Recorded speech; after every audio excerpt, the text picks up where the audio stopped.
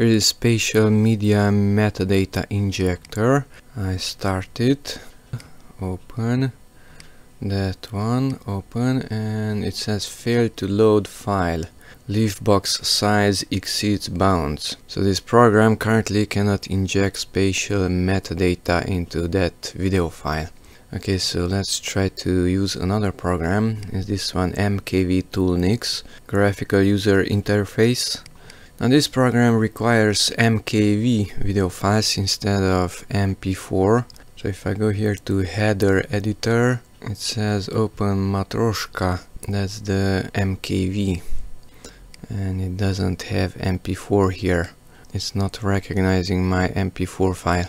Okay, so go back to multiplexer, drag the MP4 file, drop it there, and click on this start multiplexing, and it's creating an MKV version out of that MP4.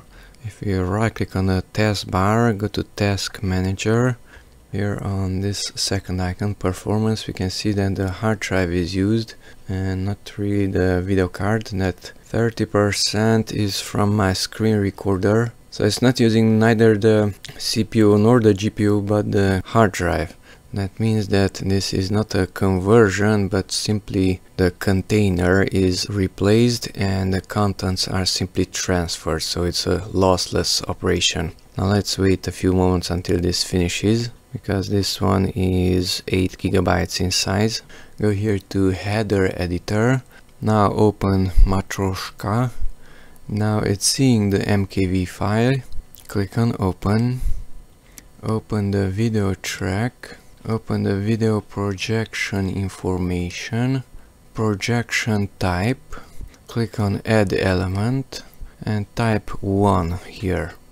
Okay, header editor and save, Ctrl S.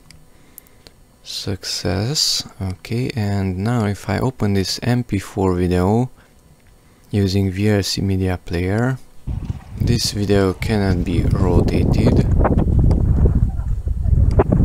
Okay, but if I open the MKV video also with VLC, now this video can be zoomed out and it can be rotated also. Let's just pause it because it's pretty fast, but it can be rotated up and down, left and right. So if this program failed, then that one succeeded.